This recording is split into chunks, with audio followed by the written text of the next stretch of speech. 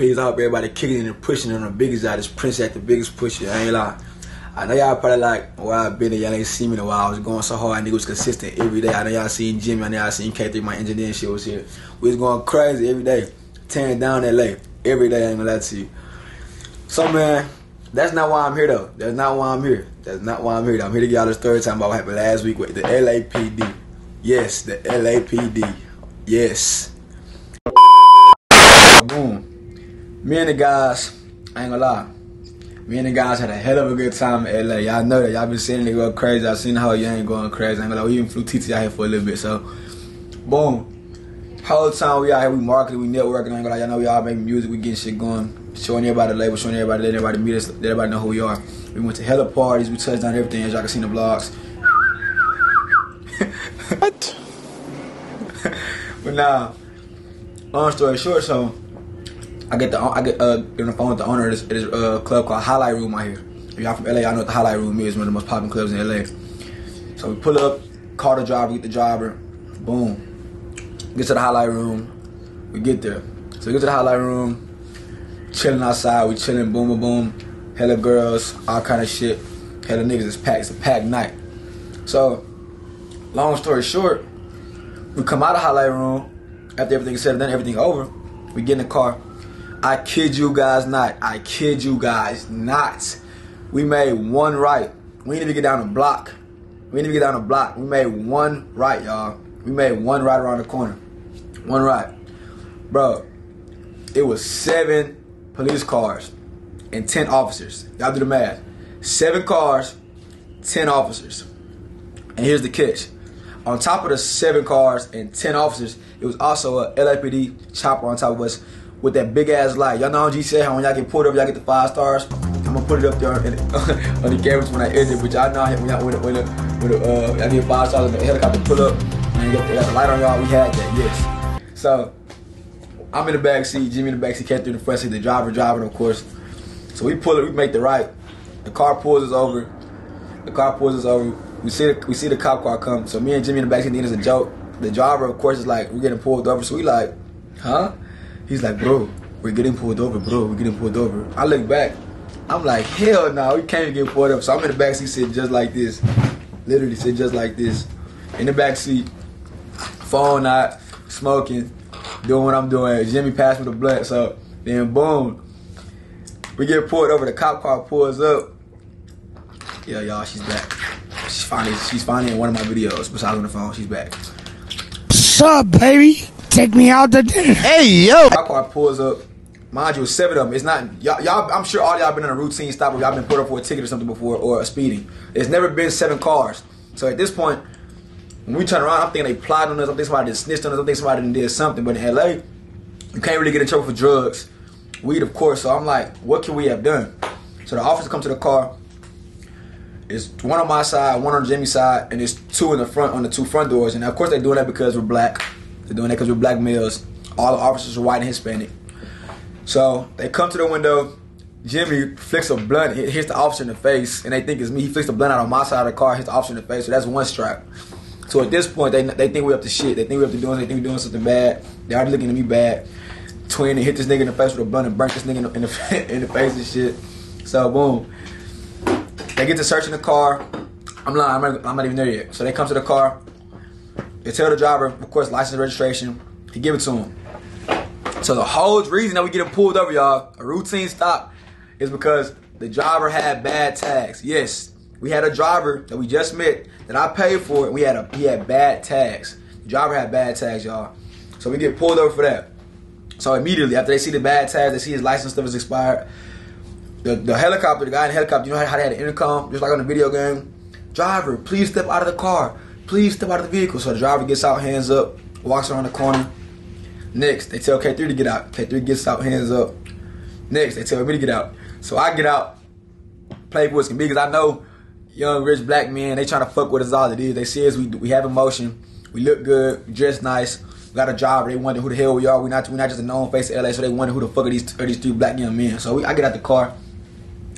Me, I'm texting because I'm thinking this shit's still a prank. I'm thinking this shit's like a game. I'm thinking somebody playing a game on me literally. So I get out the car, I'm texting and shit.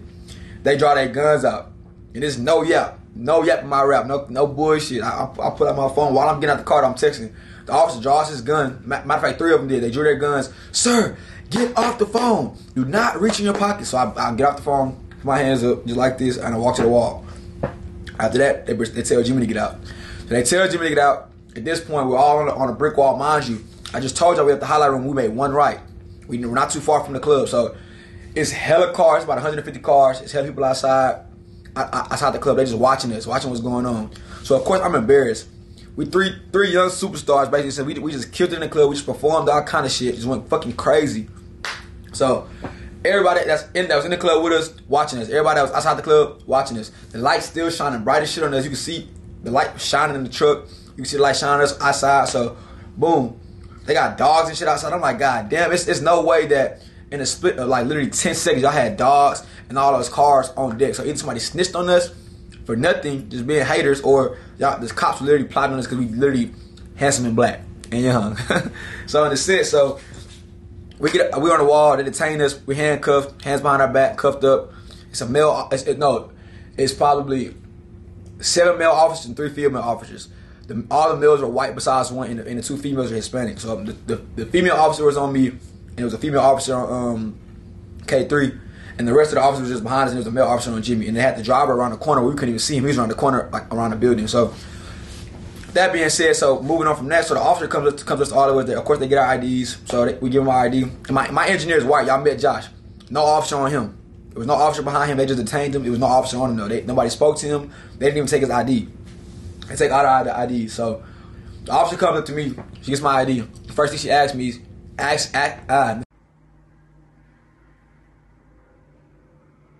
boy, if you don't... First thing she asks me is, how old am I? I tell her, I'm YL. Boom. But I tell her my age. She proceeds to tell me that I'm lying, and she has my ID in my hand. Mind you, I have 2 IDs. I have 2 Texas State IDs. She tells me I'm lying. Both my IDs had the same thing, had the same address, had the same age on it, all the same birthday, everything. She tells me I'm lying. So she asked my age probably about 4 or 5 times, and I give her the same answer both times. So then, after that, she runs my ID. Of course, it's valid because it's ID. You can't make up an ID unless you get a fake. And even nowadays with a fake ID, they can still scan the hoes and let it be real. But we ain't even gonna get into that right now. But she scanned my ID. They ran it, came back. She still didn't believe I was 19. She still didn't believe my age, y'all. She still did not believe my age. So boom. Then after that, she proceeds to take pictures of all my tattoos.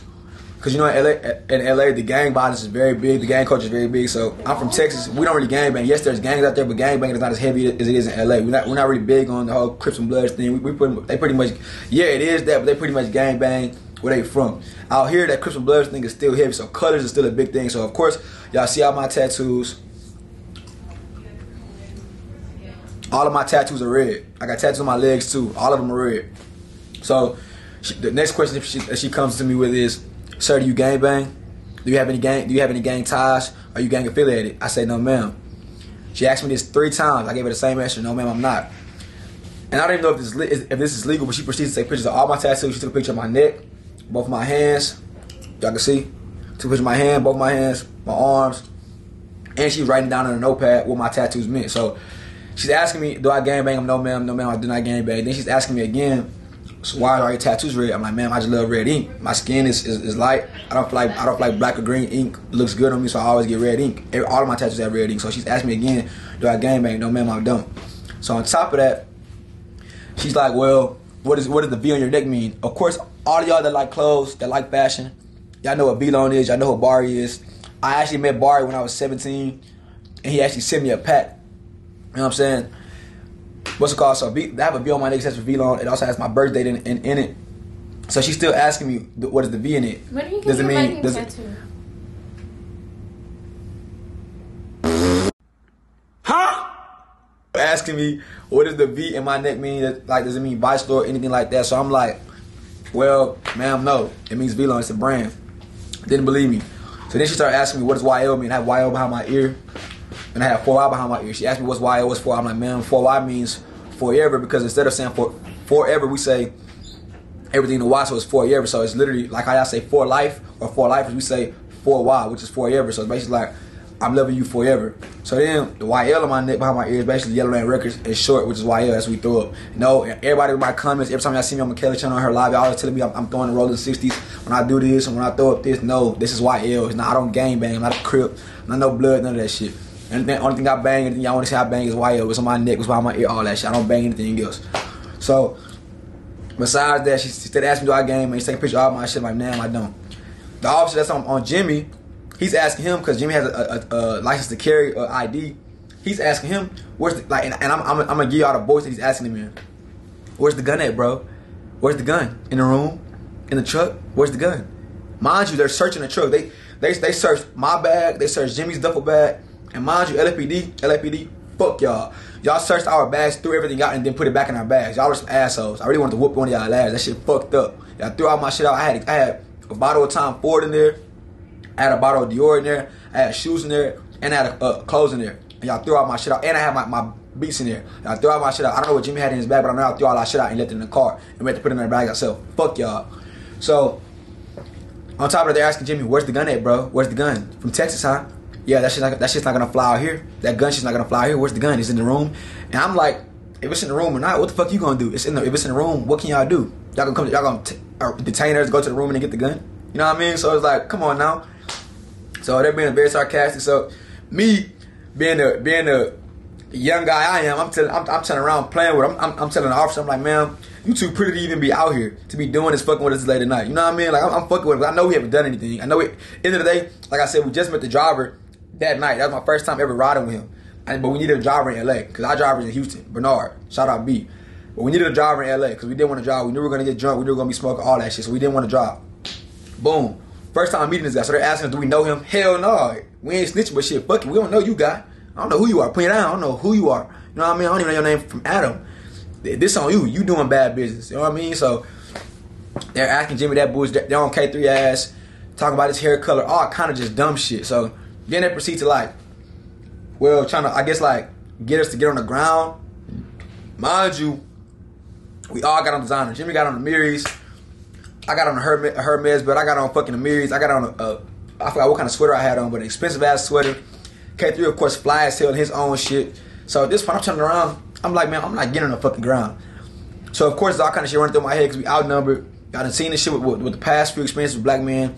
Rest in peace to George Floyd, but just my pride will not let me get on that fucking ground knowing damn well it's damn near 200 people watching this. It's a light flashing on this brightest day. I got expensive ass clothes on, jewelry on. I'm not finna get on no fucking ground. You know what I mean? I'm not doing that. So we weren't really resisting because we were outnumbered, but I just simply told her, man, we didn't do anything. I'm not getting on the ground. And my thing is, at this point, anything y'all do, my family, Jimmy, K3, all lawyers are good, paid for. So anything y'all do, LAPD will be sued the fuck out of it and we gonna get rich for real. Like, rich. You know what I mean? So it's like, make smart decisions. You know what I mean? So we didn't get on the ground. They just kept talking shit to us, kept talking shit. And it was just like crazy. Like it was like a crazy experience because life can really happen in flash so fast. Like we could have went to jail that night for anything because the driver could have had any bad. He could have had drugs in his car. Well, worse than what we had, but he could have had more drugs in his car. He could have been wanted. He could have had guns, anything. We went to jail with him just because we're black and we were in the car with him. You know what I'm saying? So shit is crazy how life can really just do this. And our life with a flash in an instance. You know what I mean? So it's just like, it's crazy how shit goes. But we didn't get on the ground. So they're kind of just like, well, who the fuck are these guys? So me again, being a sarcastic guy I am, I turn around, I tell one of the male officers that's behind Jimmy, I'm like, hey bro, so I just told y'all we all make music. Mind you, I'm talking like this behind my back like this. I'm like, hey bro, I just told y'all we all make music. How about this? I know all this shit gonna blow over. You know what I'm saying? So how about this? Y'all go download all our songs right now. You know what I'm saying? So his sarcastic ass, he pulls out his notepad and says, sure, I'll do it. He writes down all my singles. He writes down all K3 singles. He writes down Jimmy's last album. I'll download it. Boom. So that shit happens. So at this point, they're just talking, trying to get anything out of it. So at this point, they don't find anything. They searched the car 3 times. They had dogs. Oh, I didn't even tell you this part.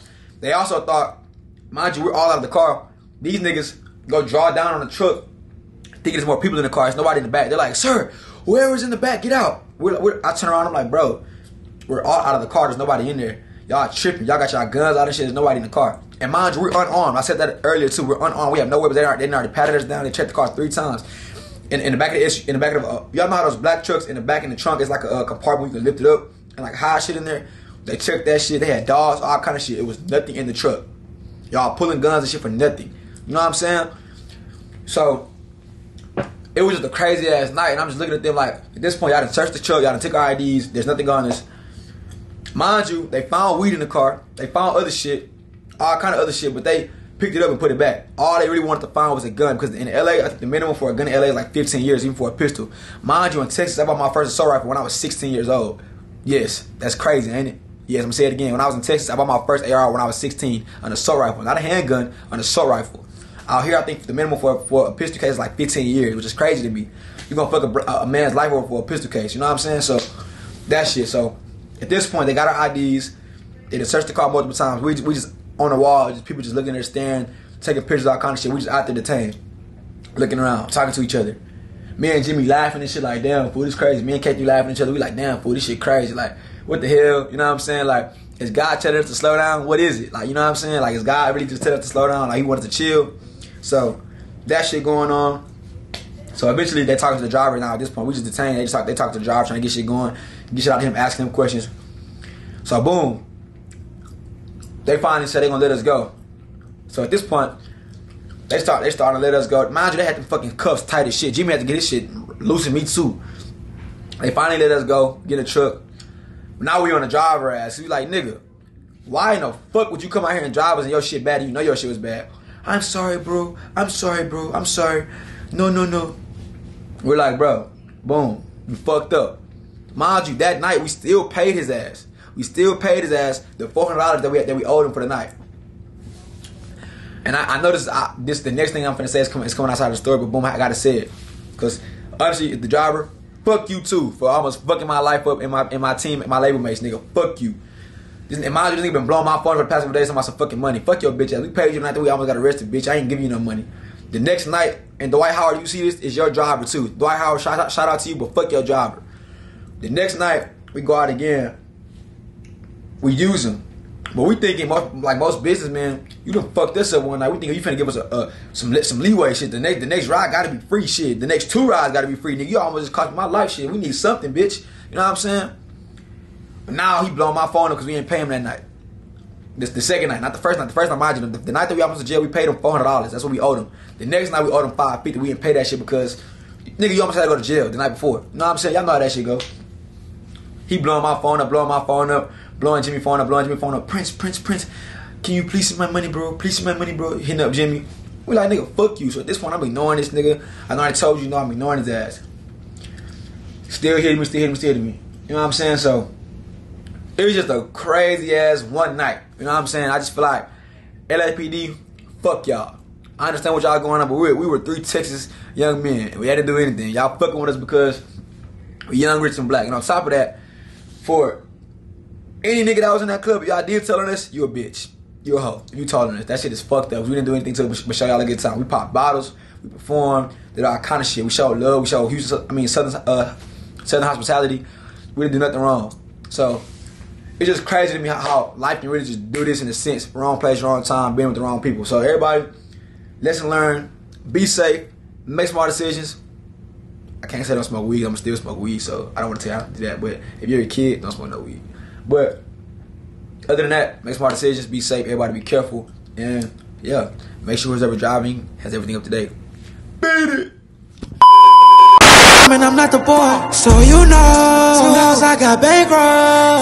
Little bitch begging me to have sex. The sun ain't on water, she wet as my name. She sucking my dick while I'm sipping some red. Big walking Addy, I'm out of my head. Ain't moving with niggas, these niggas be fed. Little bitch got her body, she thick in the leg. Selena or breaking Chanel on her chest. Yeah. The bitch get better and better. In love with the pusher, little baby, I'm flattered. And yes, I got bitches, but baby, you matter. These niggas ain't working, I'm climbing a ladder. One time in feet swing, I got strikes for a batter. Women love you,